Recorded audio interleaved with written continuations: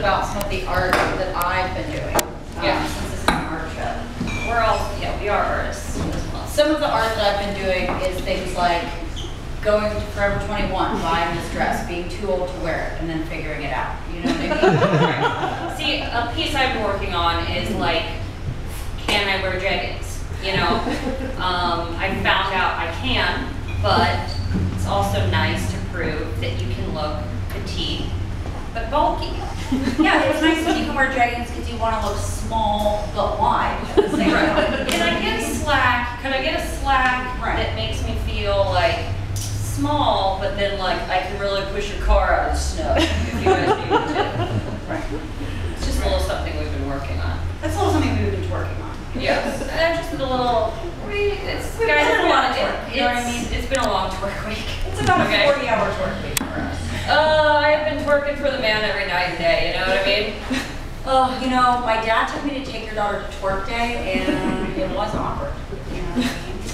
Yeah, I just wonder that song, She Twerks Hard for the Money. Is that about working like as a prostitute or at Groupon? Not working at Groupon. Yeah. Cool. What's some other art we've been doing? I've been working on using my link card over the winter to just make sure my thighs are still nice and Italian. Well, actually, I'm half Italian, so half of my bush grows masticholi. What about the other half? It's English, so I guess I have bad teeth. Gross teeth. So it's just teeth and pasta. So you love it to go down there. Yeah. I really would. I really would. Tell us some of the other happenings we've been doing. Yeah. Okay. Great. Well, okay. So you guys are seeing us now, but as they say in performing world, in the art world, keep it plugged. Keep it plugged. Keep it tweeted. Pretty sure nobody says that, but great. You guys are seeing us now. Where can you see us later? Well, we are taking comedy to where it belongs. Where's that? Wrigleyville. Right. If we're doing a feminist show, how can we not touch on the most feminist place in town? Wrigleyville. As a woman, you can go to Wrigleyville and walk around, or you can be part of the queer community and walk around and just feel like respect. You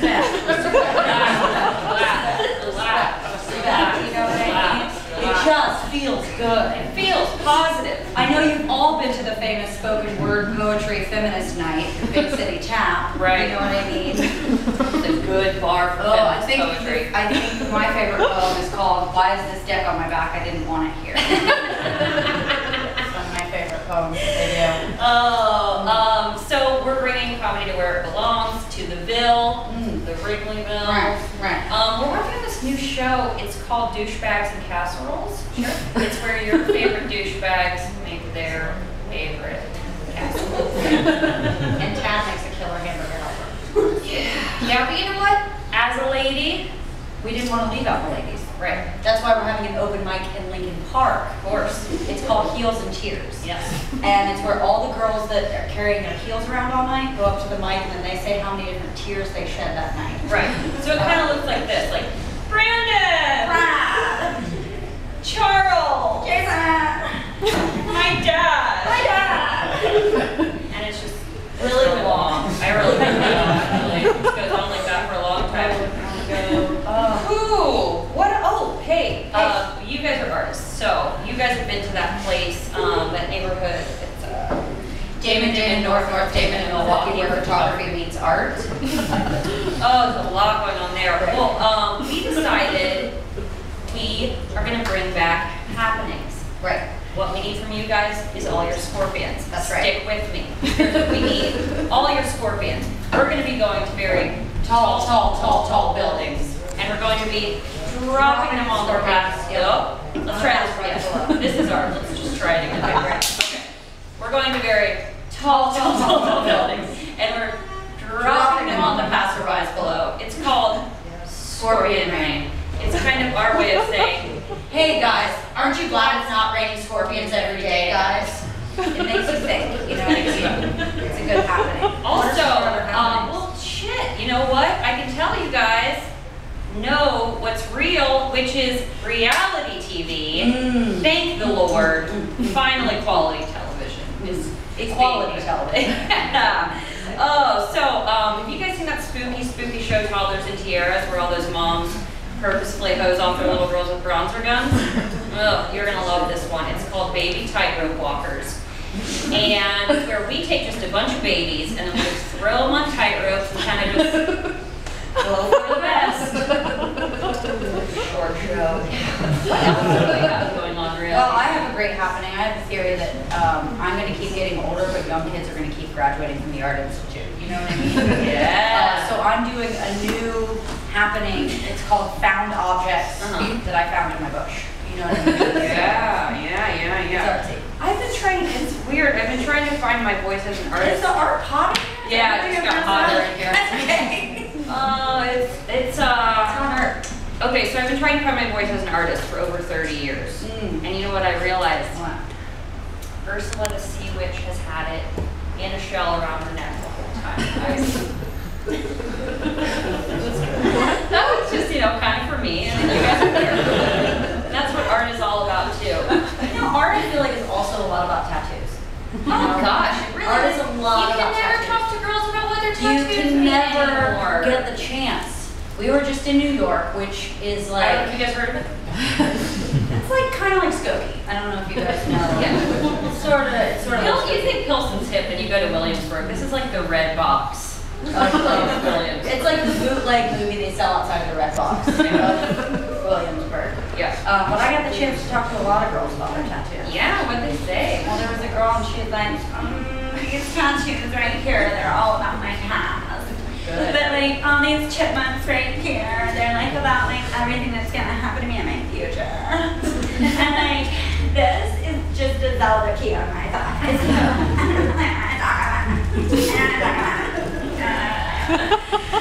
Oh man, as an artist, I don't have the money. You know what I mean? To get a tattoo. But you want to fit in. So I went on Craigslist. I just ended up with a lower back tattoo of Coolio. Right. Luckily though, what I got with it was just all the lyrics to Gangster's Paradise on my thighs, and then when you get to my bush, that's just Michelle Pfeiffer in a leather jacket. Great. So when you go down on her, it just sounds like Prince found in most styles, living in a gangster's paradise. like that. Yeah, that's the soundtrack of our lives. Great. It's like seeing one right now. So your wish is from the 90s is what you're saying. I love Gavin Rossdale is what I'm trying to say to you guys. Great. I think some other art we've been working on is a drinking problem. I've been trying to figure out how to make a drinking problem artistic. You know what I mean? Here's what I figured. Drinking at galleries. Yeah, drink in a gallery. You know, drink in a thrift store. Drink thrifting. Did you think it couldn't happen? It can. It can. Is it a problem if it's so much fun? Is it a problem if the tamale guy gives you free tamales? Yeah. Because he sees you so much. I mean, you guys might be able to relate to this. Like, we're like, oh, it's been a long week at Groupon. Gals, come on, let's go out. 2 blue moons. That's it. Okay? Look, no big problem, Linda, but if you don't mind, I'm just going to beer pong this box of Franzia and then we get out of this TJ Maxx, okay? Right. 1 glass of blush and seriously call me a cat, okay? Yeah. And then you get as drunk as someone in the Civil War that's about to get their leg cut off from having too much gangrene. You know? And you call your gals the next day and you're like, well, that was weird. Everybody was so fucked up last night. And they're like, no, that was just you. Ooh, and it's nice what's happening with, it's really artistic what's happening with the hangovers in your 30s. You guys feel how spooky those are getting? It's just like a haunted house every day. Anybody else feel like they're running through the CVS aisle, Halloween aisle on acid? You just kind of ride the bus and you're like, oh, wow, it's everybody else, it's just an air if you got a big purse, if you need to puke in your purse, you can just puke in your purse. It's not a big deal. Somebody say something, it's fine, I'll be fine, everything's okay. And talk yourself out of things and into things. I mean, I don't talk myself out of things, I talk myself into things like, can I make it through this Petco experience, getting the pet food, you know? I mean, like, it's kind of a problem when you have to like really pump yourself up to go to Petco, you know? Like it's just like, okay girl, all right girl, you can fucking do this. Girl, you can fucking do this, girl. You can do it, girl. You're gonna get the fuck into that Petco. You're gonna get the fucking cat food, and you're gonna get the fuck out of there. Right. Anybody relate to that? Anybody relate to just in general 4am bars? Anybody have an artistic experience before? Art that goes on there. You can meet the kind of guy that's like, I'm 35, but I still know how to shoot my hand. You know what I mean? Yeah. You can meet the kind of guy that you're like, oh, that's cool. Tad or Chad or Brad, or are you talking to me about your aunt who lives in North Carolina? Or are you talking about like how you quit marketing? You want to take an improv class? Is this going to end in a finger blast or not? You know what I mean? I can wrap this to go. Precious time. Time's money. Time is money, boys. I like to call 4am bars, okay, Cupid.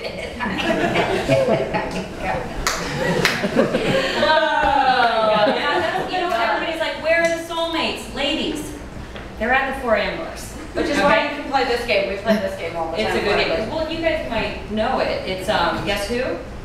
Is it inside me right now? Like, does your person have like red hair with a mustache? Oh, is your person the only black girl that looks like Wanda Sykes? Oh, no. Oh, does your person have a beret? Yes. It's Maria! And that's, you know, just, well, guess who? Let's talk about, well, I mean, okay, so I've thought about it. Like, I'm an independent, all you women independent, throw your hands up at me. Is that the, I wrote that. That was mine. That was me. I thought about it, like, do I need a boyfriend? And then I realized I don't, because I've already been to the Olive Garden. Right? I've already been to the Botanical Gardens. I've already been to the Shed Aquarium. Sure. You've seen all the hot spots. Yeah. I thought about it, I was like, do I need a relationship? And then I was like, well, I've had sober sex, and I'm really not interested. Boring! You know what I mean? I just don't even get it. Oh, how can your eyes down and crossed in different directions? Do I need to know both your names? Maybe not. You know what I mean? Stuff like that. Do I need to know both your names? No. Probably not. Yeah. Should we share a couple tips before we get out of here? Yeah. I think I'm gonna pass out. Yeah, maybe some tips to, you know, you guys being able to be out in the world as ladies, as men. Men can be feminists. We all are cool with that. This is not 1952 anymore, right? Are we all on Francos? Can we be on Francos? It's really hard for me to think of what to say without a man up here, to be honest. I mean, honestly, like, I can't believe I'm up here. Like, I got out of the kitchen, you know, long enough. I know, it is really. It's surprising. I'm surprised I'm not on my period right now. You know, I did lose a lot of iron, so I could pass out pretty soon. I'm really hard. Okay, so the tips. You can't do comedy as a female comic unless you're in your period. I hope everyone. You want a tips? You want a tip first? I feel like since it's a lady show, we should maybe do something that we do at our show. But the tips, or? No, I mean, you can give them a tip. Lay a tip out. All right, we're going to lay out a few tips, and we're going to end with just a little something that we like to do to make ourselves feel better. We are sisters, we live together. Things get kind of weird, you know? This is why we're doing this. It's real art. So, you know the kind of nights that you're feeling cool, and you're like, you look in the mirror and you're like, all right, girl, you're going to get fucked tonight, you know? And you like put on your bangles and your cool jigs, and like put on like funky eyeliner, you know? Like put on some glitter or whatever. Put on your cool Aztec jigs. And you like trim up your bush and put a lot of lavender oils on it, okay? Let's act like, let's be honest, it all happens. That's the night. You are not getting laid, okay? The moment that you slip on your 7th grade period underwear, you are going home with the hottest guy at the bar, sure, okay? It'll look a little something like this. You're like, wow, that's cool. You're an artist? Oh, you're in a band. Oh, that's fun. I have my Tweety Bird bloodies on. Yeah, he did. Yikes. I don't know if that's a tip. That's just a fact. Pretty cool fact. That's a fact. You want me to lay a tip? Lay him on a funky tip. Okay, here's a funky tip. I think you should give him some funky news. I think you should marky mark on the funky bunch. Okay, here's my tip. If you go home with somebody that you don't like, which is most of the time, a lot of the time, And you want them to leave your house. This is a little fun spoof that I like to play, that you guys can play too. Brunch or spoof, that's something you can do in the morning. Yeah, brunch or spoof, and if you like them, you're gonna get a brunch, but if not, you're gonna give them the spoof, which is just, you get naked and then get over top of them, and then just get really drippy over top of them, and then just wait, and just be like, wait for them to open their eyes, and then just go, is that all you've got? They're either going to take it to brunch or they're really going to bring it next time. Brunch is good. That was good. Great. That was a good tip. Okay. So the last thing we're going to do, this is for you, Sarah. Sarah, let's give it up for Sarah. She's cool.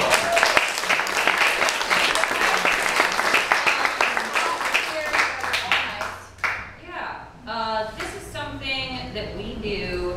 It's called a go gal, and like you guys are go gals, you're a go bro. You can be go bros. It doesn't matter. It's not gender specific. But the point of it is that a go gal is like a gal that's been through some shit, but she's not a cunt about it. Right. And then you kind of just sing about it out. Right. You just kind of sing it out. It'll feel a little something like this. Every time you get fingered for the first time during the movie Meet Joe Black, a go gal gets her wings. It'll feel a little something like that. It'll feel a little bit like that. Can we just maybe one or two more? An example. I don't know if they really taking notes. Okay, this is a good one. This is an embarrassing one. Here we go. I think everything we've been saying is kind of embarrassing. Sure.